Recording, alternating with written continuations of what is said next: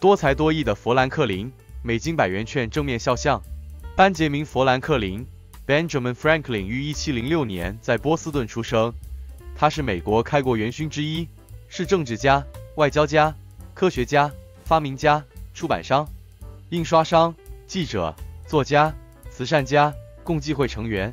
他在科学上以电学发现和理论成就为美国启蒙时代和物理学史上的巨人。作为发明家，他的避雷针、双目眼镜、富兰克林壁炉等闻名世界，并且在家庭经济已有基础之后，为探查电器的神秘与满足知识欲望，给予国内外有关电器学者交换电器的知识，而于1752年做了著名的风筝实验，证实电与闪电是同一现象。富兰克林20岁起即自己经营出版业，因其文章简洁明晰，富于机智，甚为大众所欢迎。他组织的讨论会影响当时思想潮流颇深，后来演变为美国哲学思想的开端，成为费城图书馆的前身。1733年起自习法、意、德、西文，成绩均佳，尤精通法文，能写能说。富兰克林是费城报纸编辑和出版人，他在1729年时出版《宾夕法尼亚报》，以笔名理查·桑德斯发表《穷理查年鉴致富》。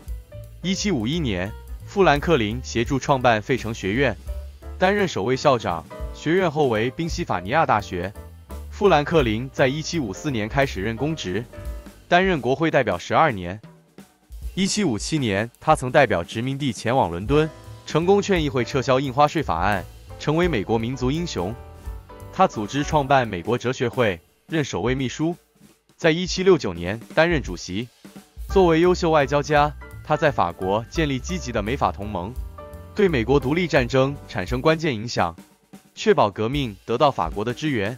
独立战争开始之前，他曾试图和解，但于知道战争不可免之后，随即返国。在国会服务，致力于独立宣言起稿。他是美国独立宣言起草人之一，也是签署人之一。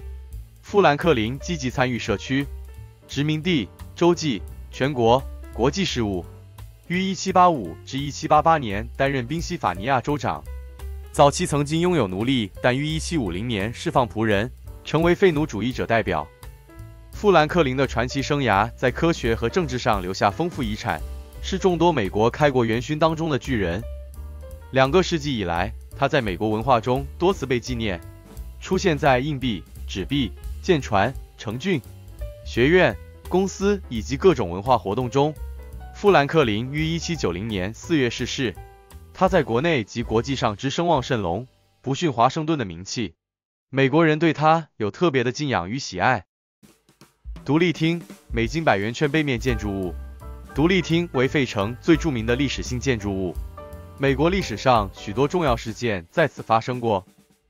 1775年5月，大陆国会爱国分子在此集会，华盛顿在此就任独立革命军总司令。1776年7月4日，独立宣言在此签署。